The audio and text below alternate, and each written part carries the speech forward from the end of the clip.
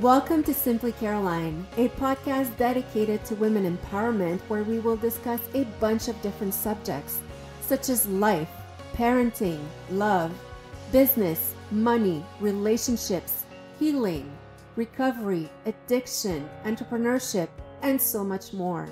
A podcast I'll do my best to keep simple, fun, and relatable and bring you tools to help you better your life. So thank you for being here. And here's your host, myself, Caroline Blanchard.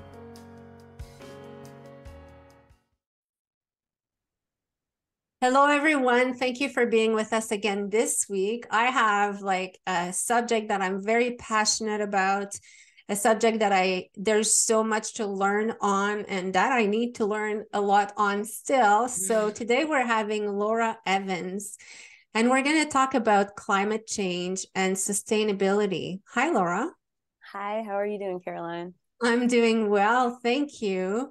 So, I was thinking when I invited you, how come I didn't talk about that before? But it's really because it's such a vast subject, and at the same time, it's a very, it could be resumed in a few sentences, and at the same time, we could talk about it the whole day. Let's talk about climate change. Yeah, sure.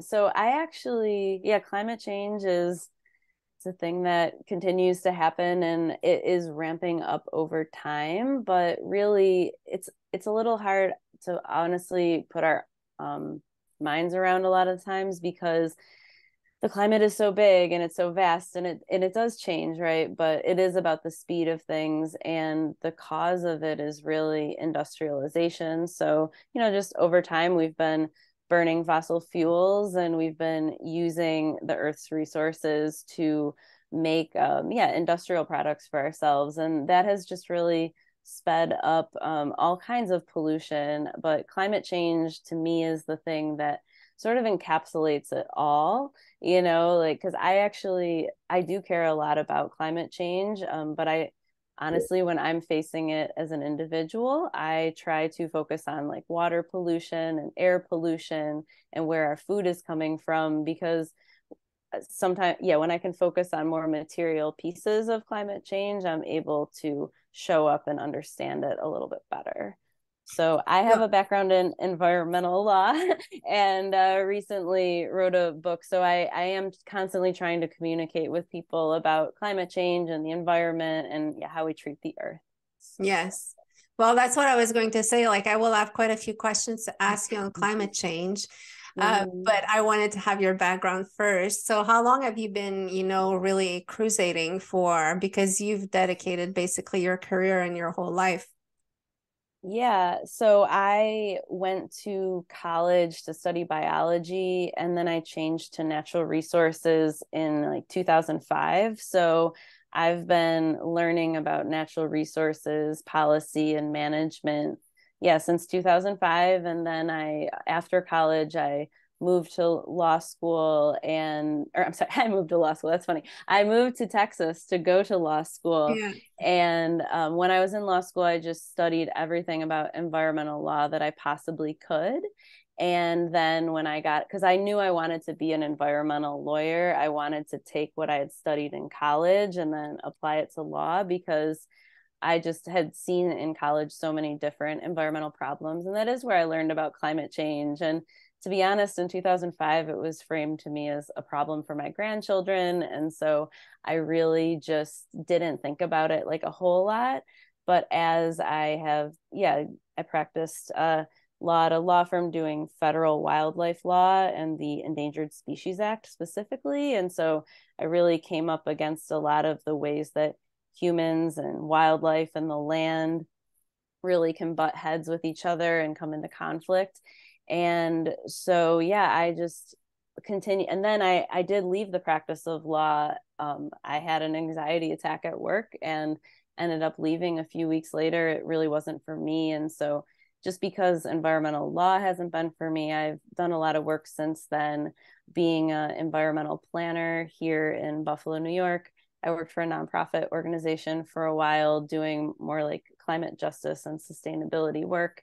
And I make a podcast called the Keeping Things Alive podcast. So I'm just constantly trying to see, how I can show up and really be here like for the earth and other people. The other interesting thing about my journey is when I really started, it was like, oh, I love, being outside and I love the earth and animals.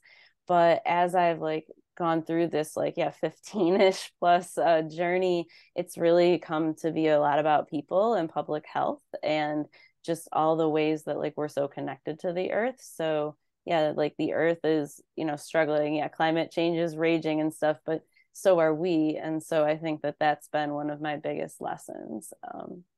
That's so Yeah. interesting. And you're right. We're talking about climate change, but the society in general is all changing. And I like Yeah. how you just said that. Now it clicks something in my brain. Like, yes, it is connected. We're connected to the earth. So let's just go back to, you said you left your practice because you had an anxiety attack. What happened? Yeah, that is something I describe probably the best in the book, but it's a story that is important because it really did flip everything. But it was towards the end of the year, the winter and the holidays, and I was really in a law firm, you have to have billable hour requirements. So, I was really pushing to get in all of my billable hours by the end of the year. I was writing a paper. I had a lot of family stuff going on with people in town, and there was a big flu season that year. So I got the flu really badly and I had to just totally quit work for a week. I mean, it was totally out. And I really do feel like I say it did change my consciousness in many ways. And I came back just wanting to live my life differently and saw a therapist, and very soon after left, just totally put in my 2 weeks notice, and didn't fully know what I was going to do yet. That was a little jarring, but I did find another job working for the Texas Commission on Environmental Quality, and, continued to try to practice law in different ways, and ultimately ended up leaving fully. But I guess what really I forget how I described in the book exactly, but it was just like, I couldn't just keep working so hard for something that it felt like it wasn't going anywhere, like it wasn't, And I you're was trying. talking about environmental law there because you were telling Yeah. me something in pre-interview that, I don't think that we really know what environmental law is. We think it's to protect Yeah. the environment, but you were telling me that it's not always Mm. the case. Right. Yeah. And that's the main purpose of my book right there. And that is how it even kind of shows how I went into it, thinking it would be about protecting law. We do have the Clean Air Act and the Clean Water Act, and those types of laws have done some things to stop pollution, but they've Mm-hmm. also permitted pollution. And, there's just a lot there. It was a system that was set up in the 60s and 70s that hasn't been like revamped. We don't have the political power or like the political will to make those types of changes, and so it's a really antiquated system that it doesn't always show. It rarely shows up to really protect the environment in a way that we need to. And I think, just as climate change like effects keep showing up in bigger weather patterns and just weird weather and all that stuff, it's just a little bit harder to like ignore. And so, we don't have a climate change law, like all the laws that we're working on, were passed a long time ago, and we don't have that. And so even last year, the Supreme Court reversed some stuff that the Environmental Protection Agency did, and it was because they didn't have a direct law to follow. So people are trying, but it is really hard. So the book that I wrote it's a nonfiction book that really tries to explain this environmental law system as basic as possible and how it's set up through my story. And then so basically every chapter I summarize a different environmental law that I was working with at the time. And then I explain, like my experiences working in that particular job or field. And environmental law, it can be broken up into three categories. I mean, I have a whole chapter called Environmental Law 101 that just sort of breaks it down as much as I can. And I think I really spent a lot of time to make it as accessible, the whole book, but really that chapter is accessible to as many people as possible. And it's really broken up into like pollution law, Clean Air Act, Clean Water Act, but then land use law. So how we use the land, like how we manage our forests, how we make trails, how we, public parks and beaches. So what we do with the land. And then there's another piece called natural law, which is not written in the books, but nature and science, the earth is just going to be a certain way, like based on, the inputs you put into it. So the quote there's a Native American man named Owen Lyons, and he said, you can't negotiate with a beetle. And I really like that is sort of what environmental law comes down to, which is that you do have this like natural law that you can't negotiate with. So, and it's stronger than us. Yeah, exactly. And it doesn't listen. Yeah, exactly. And it's crazy that, for me, as I was telling you in pre-interview, I don't watch the news and I don't read the news. And I know that it sounds, sometimes I may sound a bit ignorant, but first of all, let me tell you that anything that is super important, my mom calls me or my kids tell me, or there's always someone that will tell me. So I'm not really missing out on anything, but I am missing out on the negativity. And for me, I had to do that because, when I had my kids, it was creating such a huge anxiety for me, thinking about what world did I put them in. And, because I didn't study environment. I'm just like, I probably know the average of what the average person knows. But, the one thing that comes to mind is that for 2000 years, the earth went one way, and then in the last 20 it just like it's going downhill, and I'm like, I don't want to see in my lifetime everything finishing. And what about my kids, and then what about their kids? And it does give a sense of panic, of thinking, is there really an end approaching? And I find it so unfortunate because we are so smart and skilled and all of this, that for me, watching what's going on is frustrating because there's clearly a lack of proper decisions. It's not because we don't have the resources or the knowledge. It's really, it's a choice. Yeah, I agree with you. And I definitely cut down on the news a lot. I think I have like a email news alert that I pay attention to and then cut it off mostly. But I have been going to the gym lately and it's on all the time now. And so that is really difficult for me. And then also I've just seen and I have some friends that have worked in local news and it is very much designed to create fear. So I say in the book, like, all is not lost and it's not too late. I really do believe that, like, people are a part of the earth. And even the COVID pandemic, like the first month of quarantine or whatever, it just how quickly things can change and for the better, for the worse and for the better. And so I really do believe that there has to be really big like systems changes. So I don't think it's right for people to like shame others or feel bad that they didn't recycle or whatever.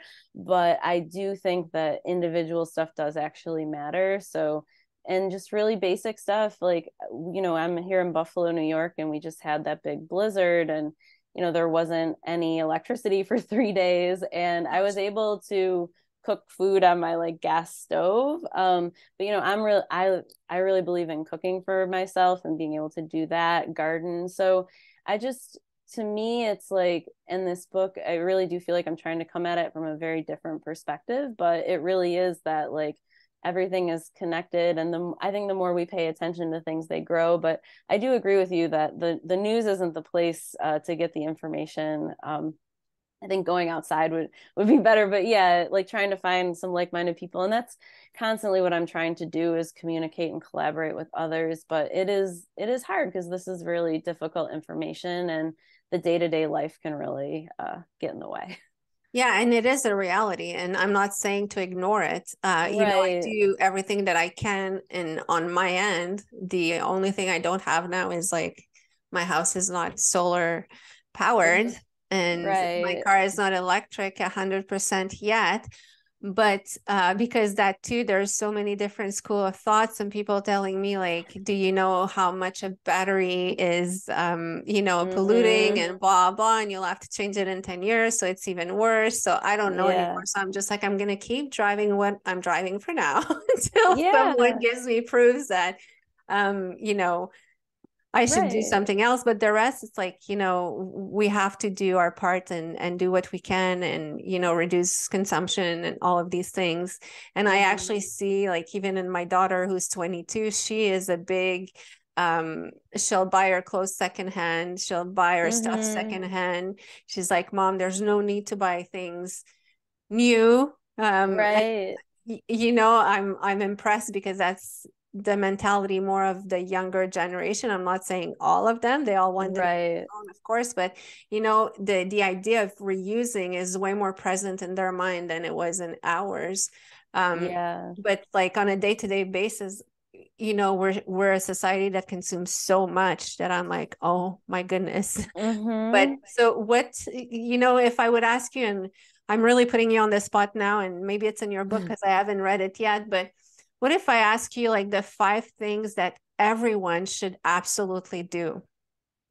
Oh, wow. Um, okay. Well, I would say cook for yourself is like number one. With like, yeah, really real food. And then I think also having a small garden, even if it's just a couple of herbs in a pot that you cook with. I think having that connection between plants and your food, and being outside of a grocery store and is like it's really important. I think also getting outside regularly, which I need to take my own advice right now, and do that. But like just yeah, on a Get regular a dog. basis, getting out. I know my dog is really old, so she doesn't need to go out as much anymore. Yeah, well, me, they're not Yeah. giving me a choice. If I don't go out, it's worse than whatever. It's Ex- a little I nightmare. So know. I know. Yep. Need to get a more active dog. yeah. But yeah, so I think those are three things. And then yeah, finding a way to get information outside of mainstream news, I think would be really good. I really like there's a group called Movement Generation out of Berkeley, California that just has a lot of really good educational resources about climate change and climate justice and resilience. So and yeah, I think also, it's very tied together, but just being like prepared for a natural disaster that is based on your place.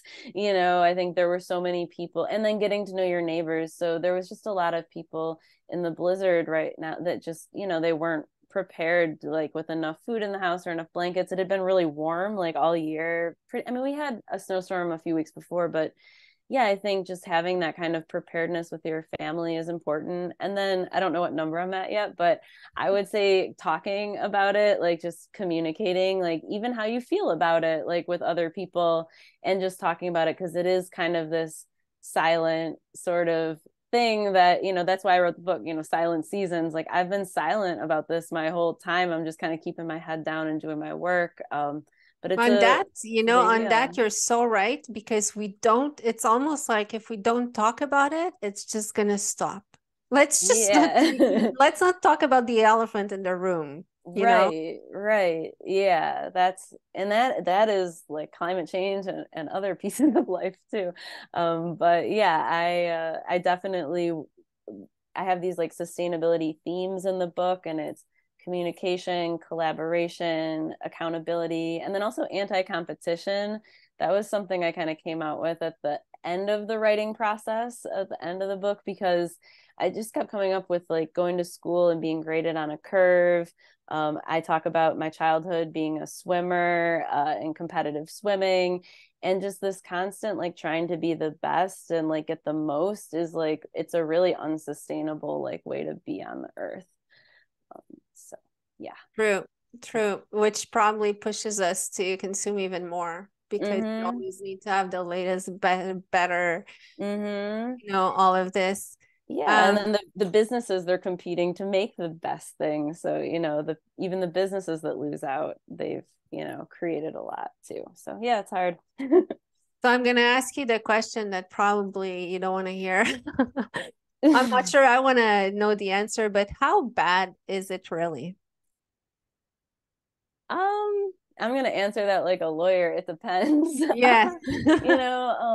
I really, I think I someone told me like a while ago that it's things aren't just on this like uphill trajectory. Like we just think that like the way things are going is just this constant like escalation at the same rate. And so that's where things are not good. They are really bad, especially I mean, you and I are both in the Great Lakes bioregion, which I think is one of the best places to be in this age of climate change. But there's a lot of people around the world that are losing homes and land and islands, and it's connected to all of the strife that we're seeing in our society at large. So I in that way it I mean, you could look at it could be like really bad. I also do have a lot of hope in like the younger generations and even my generation and older ones for our ability to change. And I have a lot of faith in women too. I think that, we've been silenced like our whole, millennia. And so I really do see a lot more courage and speaking up right now. So I actually do have a lot of hope and faith in it being like not that bad, but it does require like such like huge like paradigm shifts in the way that we all show up like with each other and with the earth. So I just, I don't think another thing is like we're just fed a lot of like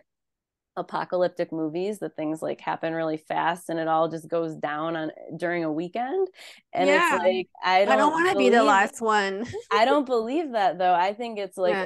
it's a slower situation, and it does allow us to have time to to correct and like to do something different. So yeah, I don't know. I hope that So answered. according to, no, Yeah, it does. And I yeah, mean, you know what? I don't think anyway that there's one right answer to that yeah, question. There's probably different variants of the same answer. right. Um, but according to you, it's still salvageable.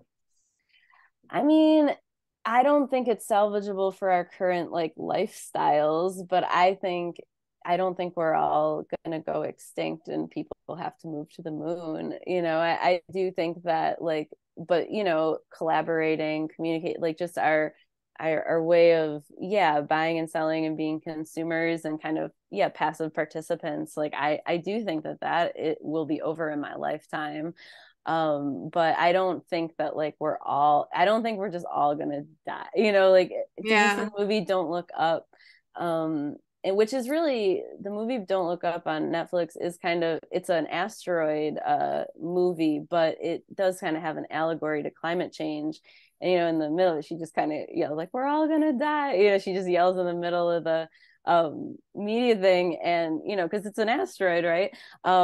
But and I think that there are a lot of people, and I do grieve for like the way that I grew up, like in the 80s and the 90s, like as a kid, and like I think that is gone, but I do believe that there is a place, like I think that there's a lot of life and a lot of hope and a lot of ways that we can all like be on this planet together. So yeah. And that's a big a big part that we learn in your book, how to keep things Yeah. alive and how to, um, all come together, like you say, because I said it so often to my kids sometimes who will say, well, what does it change if I do this? Like, Mm-hmm. well, if we're 8 billions and we all say that, it does change something. So the little things in your life that you can change, you do. Um, Yeah. but I want to touch on one thing before, closing the interview because it's super interesting. You are a planner and you were telling me that well, I'll let you explain what you do, but you were also telling me that it's a male predominant world, the environment. And I was Mm, just like, what? Because for me, as the average person, I always thought it was a female dominant world because mm, most of the activists are women. mm-hmm. But most of people who make the decisions are men. And I don't want to Yeah. start a debate here of I like, know. Well, right. And I have to say this is based on my like personal experience of yeah, working and not necessarily like statistics that I've like come across, but I will say that when I went to college and when I went to law school, it was like 50-50 gender. And then when I went to the law firm, um, there were some women that I was working with as associates, but all of our bosses were men. Then when I went um, to work for the Texas Commission on Environmental Quality, I did have female bosses, but still like above them were men. And then I think the government was a little bit more even. But once I did do environmental consulting as well, like remotely, and that was all men. And so yeah, I just think that, you know, as a lot of I mean, I haven't kept track of it a lot, but like, you know, and just like law firm culture and like just engineering, a lot of this is like science, yeah, land use and then construction too. It is just, it tends to be a lot more male heavy. And yeah, with planning, that is, there's the National Environmental Policy Act, which requires people to evaluate the impacts of federal projects. Like if something's going to impact the environment, there has to be a whole plan and process and assessment written about what the environmental impacts are. And so that's like my job right now is to write things like that. And then, yeah, so before a project happens, to be writing about what the land is like, the characteristics, what the project's like, and then potential impacts. And so yeah, I think it's very similar to, you know, other fields like law and things, you know, as like women get older, a lot of them, you know, get married and have kids and just change careers. And I mean, I'm someone who's changed careers without those things happening, but yeah, I just what I have noticed a lot is just this very it's more yeah, corporate government male so spaces. basically women, we need to get into that even more because, you know, we're going to make things change. But yes. Yeah, and I think you know they're I think with yeah activism and community organizing, and there are so many women speaking up, and there are women that are working in these spaces too. But yeah, I think really showing up and speaking up about yeah what's going on and not being silent is really important. And it's hard like still like you know with my job right now I don't get to pick the clients, and you know I do the best that I can, but it's So a tell very me, interesting world. is there Yeah. sometimes that it happened that you said it will have a negative impact and the project was abandoned? Um Because I feel that no. these are just like formalities, but I'm not sure if Yeah, I mean, I feel like that's like, you know, I think it depends on who you ask. I don't know. I don't think that I've ever been in a position where I've had to say like no impact when it is, but there's definitely like ways that you can phrase things that make things sound like better or worse or, you know, but I think at my stage of the planning process, it is mostly just information. So you know, for example, like I worked on one where they were changing a old airport into like sort of this like agriculture support facility. So you know, I wrote, oh, this is like a totally dark place, but when this comes on, like there will be lights and stuff. So, you know, just explaining that now you'll go from a totally dark place to something that'll have light pollution. So what they do with that information is you beyond don't know. me, you know, but I do get to write what I see and you know what I you know like okay yeah this place there is like a lot of noise here already or you know something like that. So it depends on the current circumstances, but yeah, I mean I think I'm pretty clear about it in the book is that I wrote the book because the environmental law system it doesn't have the answers. Mm, interesting. So we can get your book on Amazon and Nobles. It's Able to called as many people. Oh. Sorry, it's No, called that's okay. silent season. You Yeah, did go silent up a little, seasons. so I Oh, I'm sorry about that. Yeah. So it's so silent seasons chasing sustainability through the law. awesome. Well, Laura Evans, it was such a pleasure to have you, and I feel like we could, we could have 53 podcasts on that Oh because yeah. so many questions that I would like to ask, and it Yeah. can go so many different ways. But like, Mhm. let's summarize this by saying let's stay positive and do our share, and not feed into the negative, and get your Mhm. book, Yeah, right. and then it's going to give a really good different perspective as well. So what would you Yeah. leave people with, like this one last thing? I just keep wanting to say this to people, and that is that clarity is kindness. I know that that Mm, seems a little like doesn't make sense with the sustainability and stuff, but when it comes to like just being really honest about what's going on, like with ourselves and like with the earth, and like, yeah, if something isn't working, like being clear about, oh, this isn't working, like that's actually like a kind thing instead of, being dishonest or hiding behind things. So I'm just encouraging people to really speak their truths. And yeah, if something is up, or like, you didn't expect it to be that way, like to really, yeah, talk to someone about it and share how you feel. thank you so Yeah. much, Laura. It was a pleasure having you. And to Yeah. everyone who was here, thank you for being here again this week. I will put all of Laura's information with the podcast, but where can people find you?